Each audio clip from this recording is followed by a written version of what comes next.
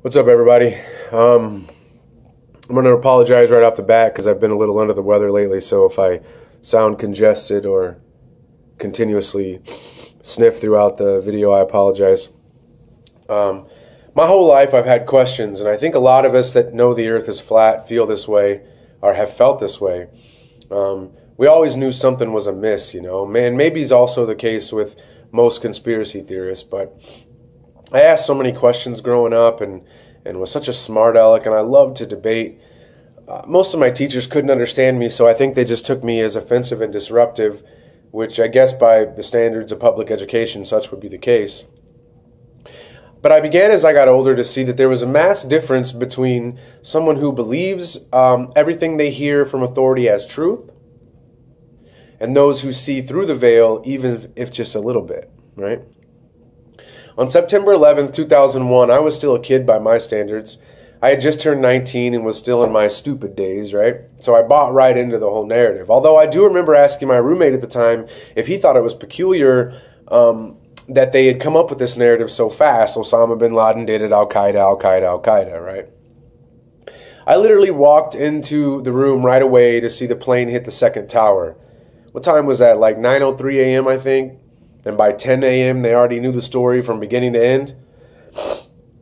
I also wondered why our Air Force failed to intercept the planes, but as I said, I bought right into the narrative all the same.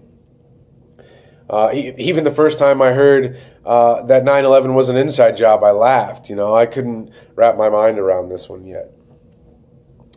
But as the months passed, something inside me grew, and I couldn't stop it, no matter what I did. By 2004, I was reading and writing and wondering and questioning, watching documentary after documentary.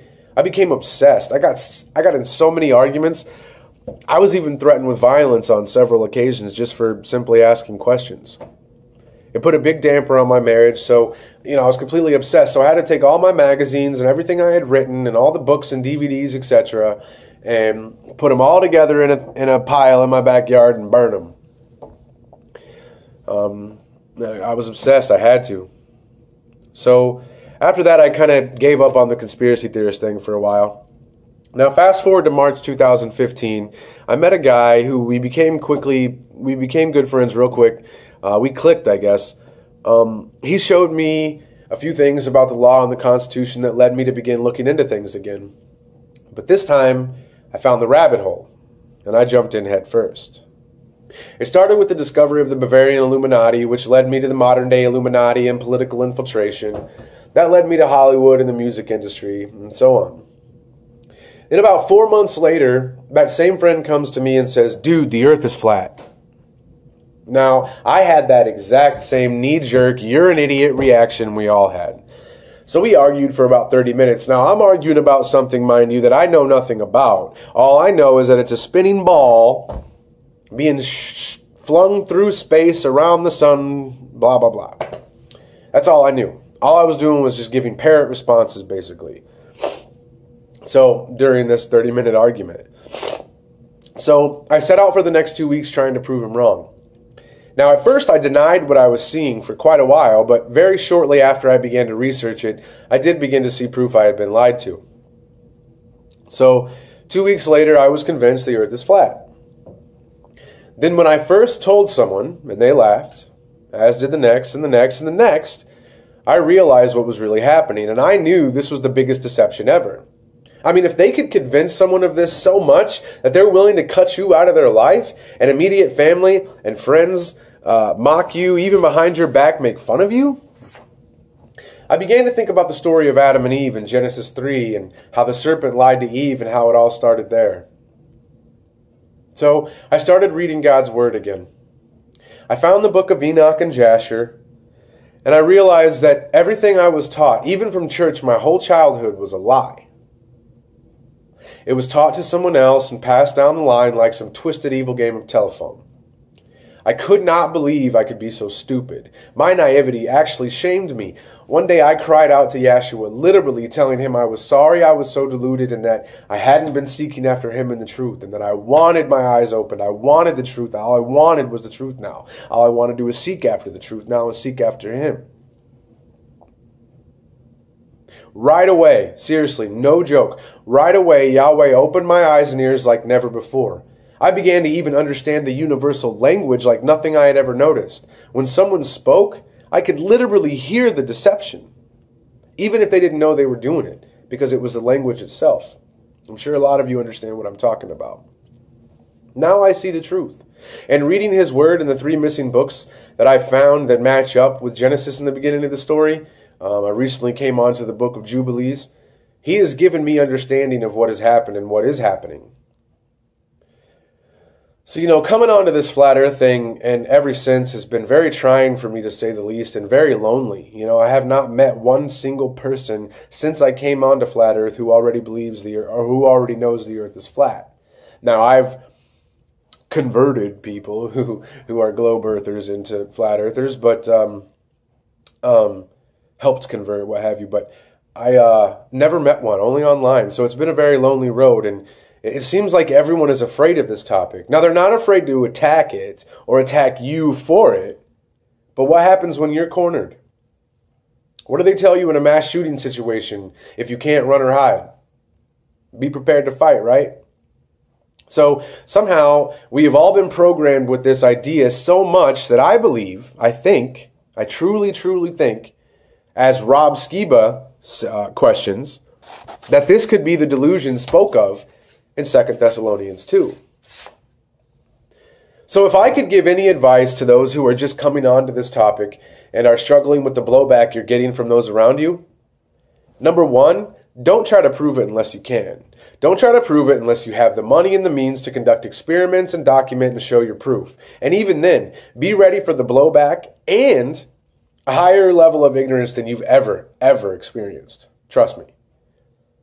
But if you're like me and you barely have the means to get back and forth to work, let alone buy a Nikon P900 or a real nice big telescope or a boat, just put the questions back out there. Put them back on them. I saw a post from someone recently that basically said, what if the shoe were flipped? What if everyone thought the earth was flat and we were the ones trying to prove a globular earth spinning at 1,000 miles an hour around 66,000 miles an hour around a gigantic sun 93 million miles away? Oh, and by the way, all the water sticks to it like it does in a pail of water. Think about it. And the second thing I could say is pray. Ask Yahweh to give you the strength and patience and knowledge. If you know the earth is flat, you already have the eye of discernment. You have the ears to hear and the eyes to see. Yeshua said, let he who has eyes to see, see, and let he who has ears to hear, hear. That's you, friend. That's me. That's us. We have the eyes and ears. We see and hear what others cannot. And the reason we do is because we already know the truth. The word says that as well. The disciples asked Yeshua why he only explained his parables to them and not the non-believers. And he said to them, they don't know the truth already, therefore they will not perceive my words and what I'm saying to them. The truth is, guys, the earth is flat, but they don't know that already. They believe the earth is round, so they're not going to perceive what you're telling them or the evidence you provide them. Truth be told, I've shown some undeniable evidence that cannot be refuted, yet they still deny what is right in front of their faces. So like I said, ask for patience, ask for strength. Don't try to prove it if you can't. They're going to tell you and believe that you are just listening and believing what everyone else is saying, when in reality it's them who's listening and believing what everyone else is telling them. It was written it would be like that too in the end. Nathan Roberts asked the question over and over and over again in his book, The Doctrine of the Shape of the Earth. He asked, do you believe God's word is faithful and true? Let man be a liar and God be the truth, right? So the word of Yeshua, and remember, Yeshua and his Father God are one. In the beginning was the Word, and the Word was God. Therefore, Yeshua is Yahweh, and vice versa. Yeshua is the Word, and vice versa. The Word became flesh and dwelt amongst us, right? So Yeshua says that the earth is fixed, immovable, on top of water, under the firmament, which is an impierceable dome. And nowhere in his word did he say it was orbiting or rotating around anything. He specifically said, Excuse me. He specifically said that the sun and moon were created on day 4 and circle above us within the same firmament as the earth, the humans, birds, stars, and the waters below. So look, guys, read your word. Research. Only tell the truth, even if it's not popular, even if everyone around you is lying. Because let me tell you something. Just because everyone believes a lie doesn't make it true, and just because nobody believes the truth doesn't make it not true. 100% no lying. And be vigilant and love one another. Please.